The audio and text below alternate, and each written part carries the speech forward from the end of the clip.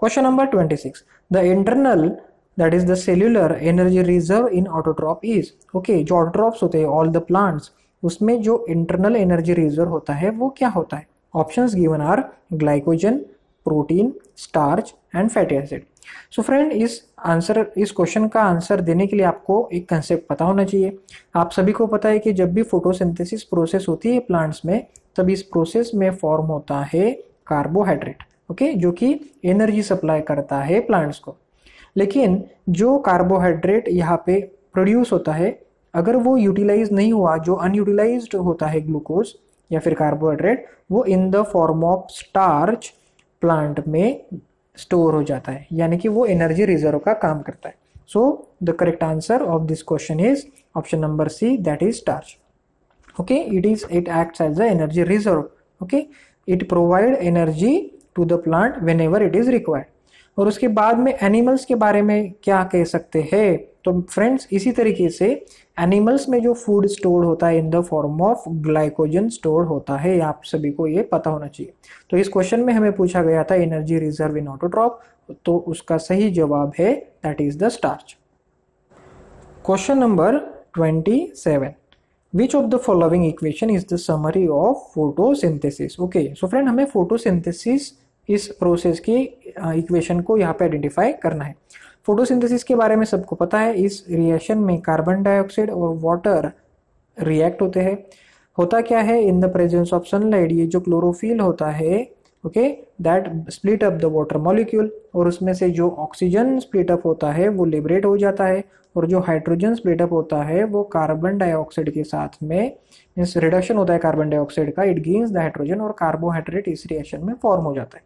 तो इसका correct equation है option number C, that is the 6CO2 plus 12H2O in the presence of chlorophyll and sunlight. The products forms are C6H12O6, okay, that is carbohydrate, plus 6O2 plus 6H2O.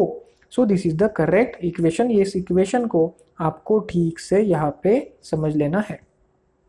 Question number 28, choose the event that does not occur in the photosynthesis. Okay, so friend, हमें ऐसा event identify करना है जो कि photosynthesis process में नहीं होता।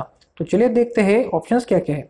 Option A, absorption of light energy by chlorophyll. So this is the correct statement.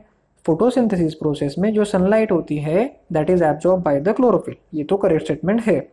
Second thing, reduction of carbon dioxide to the carbohydrate. So friend, this is also correct statement.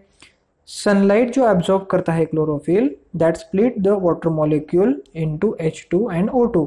Okay, hydrogen gas और oxygen gas मतलब molecule separate होते हैं, उनमें से ये जो hydrogen यहाँ से सेपरेट हो जाता है वो ऐड हो जाता है कार्बन डाइऑक्साइड में। मीन्स कार्बन डाइऑक्साइड में एडिशन ऑफ हाइड्रोजन हो रहा है, means there is a reduction of carbon dioxide gas. Addition of hydrogen means reduction process, तो कार्बन डाइऑक्साइड का तो रिडक्शन होता है वहां पे। So this is also correct statement. Option number C, oxidation of carbon to carbon dioxide. ओहो, so friend, this is incorrect statement.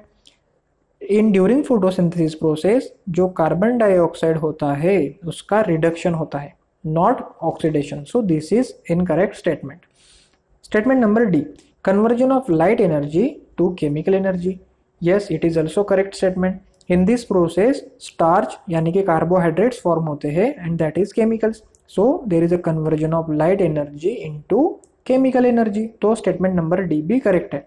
Means from the given 4 statement, statement number जो सी था that is oxidation of carbon to carbon dioxide, this is incorrect statement. Question number 29, the opening and closing of stomatal pore depend upon. Okay, so friend, हमें इस question में ये पूछा गया है कि जो लीफ में जो numerous number of large number of small pores होते हैं जिनको कि कहा जाता है स्टोमाटा, तो उनकी ओपनिंग क्लोजिंग किसके ऊपर डिपेंड होती है, ये हमें इस क्वेश्चन में पूछा गया है। तो चलिए देखते हैं ऑप्शंस क्या क्या है। Option A, oxygen. Option B, temperature.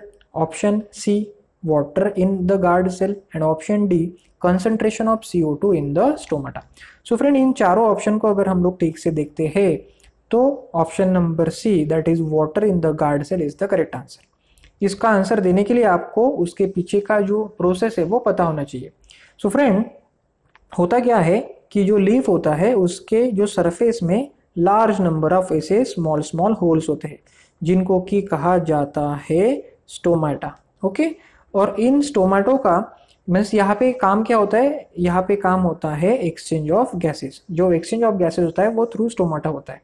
And these stomata means इनका जो ओपनिंग क्लोजिंग है that is control by the guard cell. इस तरीके के गार्ड सेल उस स्टोमाटा में प्रेजेंट होते।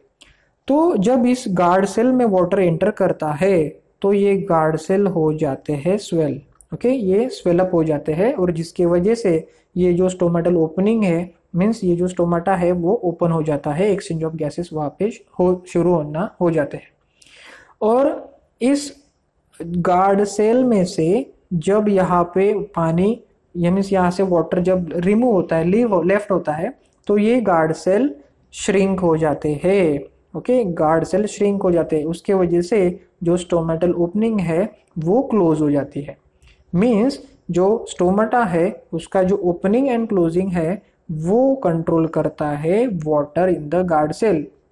गार्ड सेल के अंदर वाटर गया मीन्स स्वेलअप हो जाएगा गार्ड सेल और स्टोमाटा ओपन हो जाएगा। गार्ड सेल में से अगर वाटर लेफ्ट हो गया, बाहर चला गया, तो जो सेल होता है गार्ड सेल वो श्रिंक हो जाता है और स्टोमाटल ओपनिंग बंद हो जाती है। इस तरीके से हम लोग यह कह सकते हैं कि opening and closing of the stomatal pore depend on the water in the guard cell. So the correct answer is option number C. Question number 30, choose the form in which most plant absorb nitrogen. Okay, तो जो भी plants होते हैं उनको nitrogen की ज़रूरत होती है प्रोटीन सिंथेसिस करने के लिए, तो वो कौन से फॉर्मेट में उस नाइट्रोजन को एब्जॉर्ब करते हैं ये हमें यहाँ पे पूछा गया है। Options are protein, nitrates and nitrites, urea, atmospheric nitrogen. ओहो, तो चलिए सबसे पहले कंसेप्ट को समझ लेते हैं।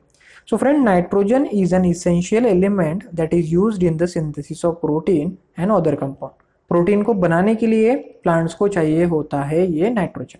Okay, and this is taken up in the form of inorganic nitrates and nitrites. जो एटमॉस्फेरिक नाइट्रोजन होता है वो प्लांट डायरेक्टली एब्जॉर्ब नहीं कर सकते।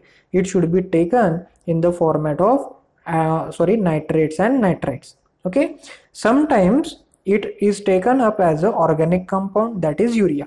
कभी कभी वो यूरिया के फॉर्मेट में भी नाइट्रेट्स को एब्जॉर्ब करती है, जो कि बनाया जाता है which is prepared by the bacteria from the atmospheric nitrogen. Means bacteria क्या करते हैं, ये एटमॉस्फेरिक नाइट्रोजन जो होता है उसको ही नाइट्रेट्स एंड नाइट्राइट्स में कन्वर्ट करते हैं या फिर यूरिया में कन्वर्ट करते हैं। ओके, सो नाइट्रोजन जो मिलता है प्लांट्स को वो मिलता है एक तो नाइट्रेट्स और नाइट्राइट्स से या फिर through by the urea in the form of urea. Okay, protein यहाँ पे नहीं होगा, उल्टा नाइट्रोजन से प्रोटीन बनता है और एटमॉस्फेरिक नाइट्रोजन तो प्लांट ले नहीं सकते। Means the correct options are of statement number 2 and 3। So the correct option is option number B, जिसमें कि कहा गया था कि स्टेटमेंट नंबर 2 और स्टेटमेंट नंबर 3 करेक्ट है।